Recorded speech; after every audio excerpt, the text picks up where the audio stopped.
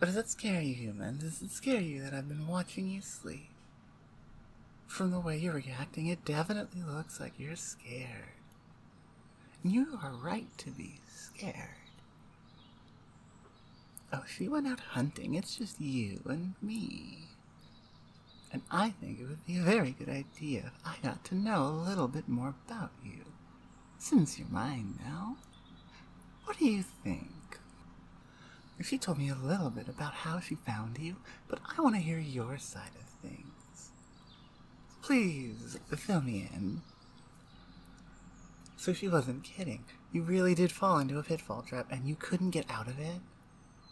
Those traps are meant to catch animals, not, well, intelligent creatures. Well, does that anger you? Well, it's just a fact. You don't have to agree with it. You can still see that it's true. You fell into a trap that's meant to catch boar and bear, not sentient, intelligent creatures. No. You know, that doesn't make it any better, right? Just because you didn't have light?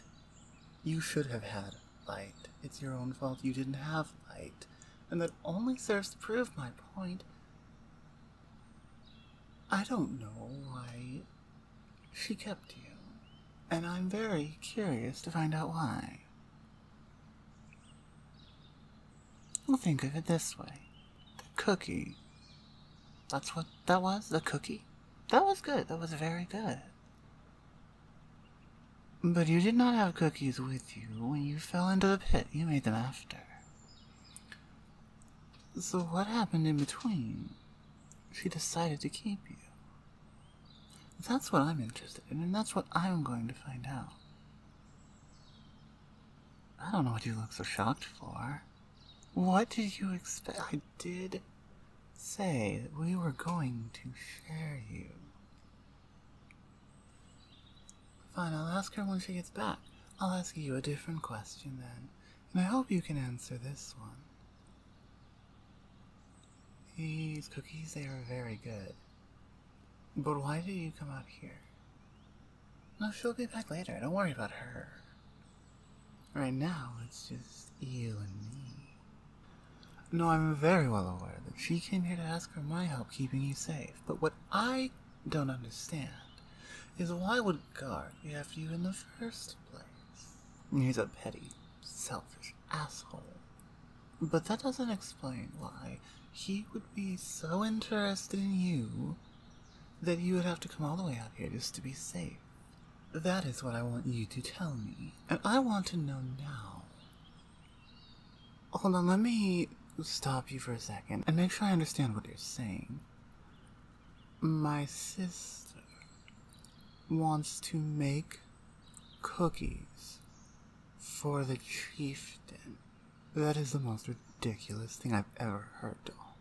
You know, you would think after teaching her everything I know, she would remember a couple of important details. It doesn't matter who makes the cookie. Let's assume for a minute that you are given equal membership in the tribe. What does that even mean? What do you do with that? Where can you go? What can you do? Who can you speak to? Who can you listen to? Who can you ask for help? Who do you stay out of their way?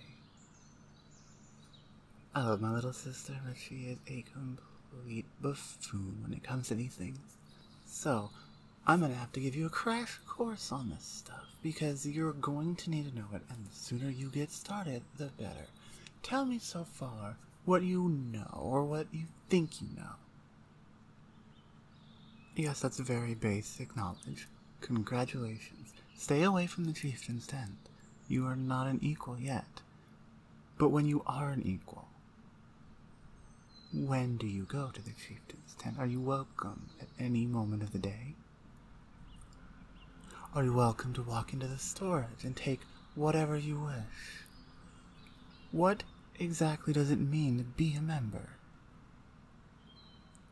Well, the first thing we are going to have to teach you is how to properly greet an orc.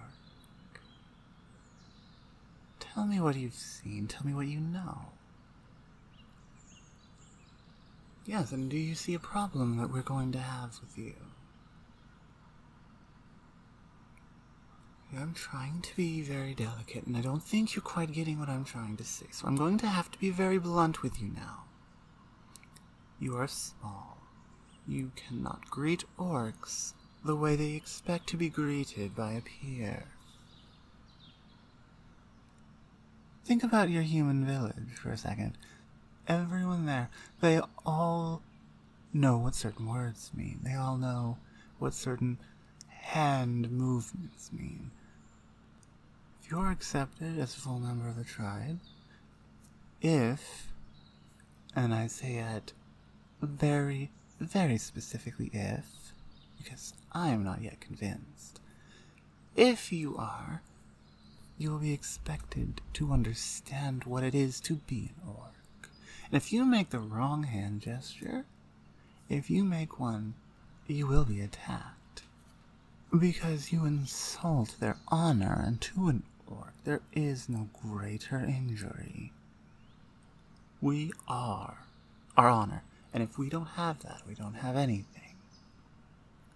So if you are given full membership, and you walk around not knowing what you are doing, well, you won't be a member of the tribe for very long.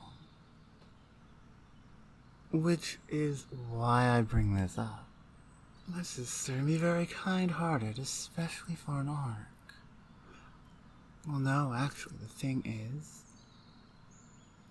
she was never the smartest out of us. I mean, she brought you out here to keep you safe.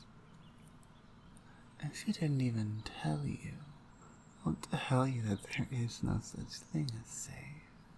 Not out in these woods. Why are you shrinking away from me? Of course I'm getting closer to you. How else am I supposed to smell if you're telling the truth? No, of course not. I don't have... No, but what I can do is hear your heartbeat if it starts picking up faster. And when I look into your eyes, I see something in there. There is something in you, and I have to figure out what that is. Hush. My sister's a hunter. She hunts for the tribe. She scouts for the tribe.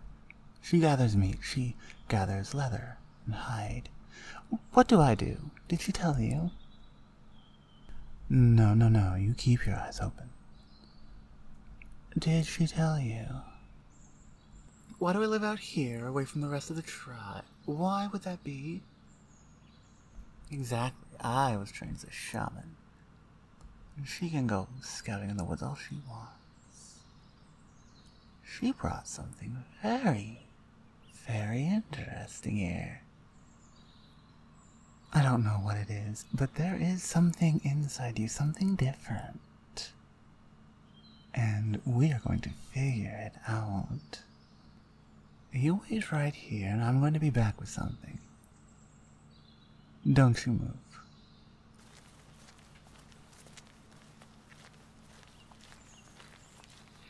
Alright, human. Here, I want you to drink this, and I want you to drink it very carefully and slowly. Do not miss a single drop.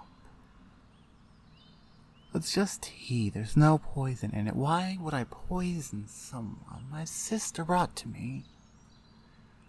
Hell, more importantly, why would I poison someone with whatever that is? So to put your mind at ease, fine. I will take a drink first to prove you it's not poison. But for the record, accusing a shaman of trying to poison you is exactly the kind of thing I was talking about. That type of insult can get you killed. We have got a lot to teach you before you're ready to be accepted. Now drink up. And I was so busy watching you, I didn't even stop to ask you if you slept well. Good, because after you have this tea, you're going to definitely need to work off some of that energy, and I might have just that thing in mind. Well, why don't you come up with an idea or two? I can't imagine it'll be that hard for you? Oh no, don't worry about her. She won't be back until nightfall. By then, I'll have gotten all of this energy out of you.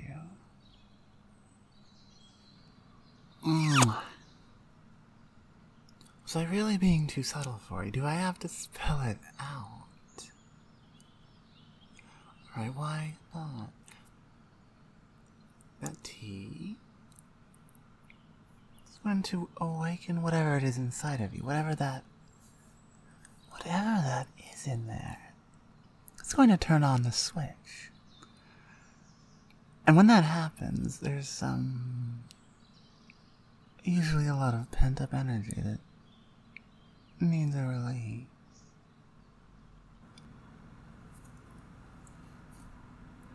Hello everyone, Star here.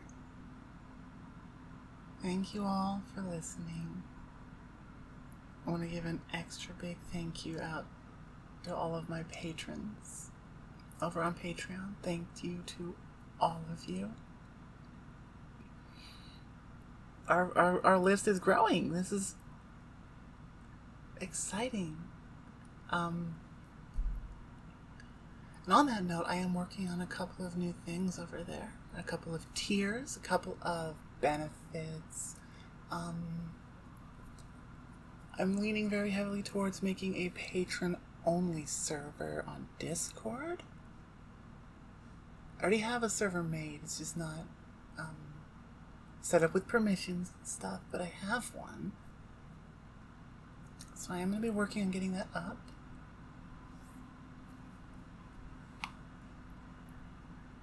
So for this one, I introduced the second character because I wanted to add some variety into it, because I gotta fucking name all these characters eventually. Or maybe I don't, maybe it's just like a thing, whatever. The unnamed orc, the unknown orc, UFO, unidentified fighting orc, sure. The UFO is a very different character than her sister. And you know, the thing I liked most about when I first started playing D&D and I had this tabaxi robe, the thing I liked most was that I got to act as this person who didn't act like me, and it was fun, right? And the UFO kind of still feels a lot like me in a way, like slow and kind of chill and just, I don't know, whatever. Anyway, I want to say a big thank you to everyone for watching, for listening, for whatever. Thank you, and I will see you next time. Bye.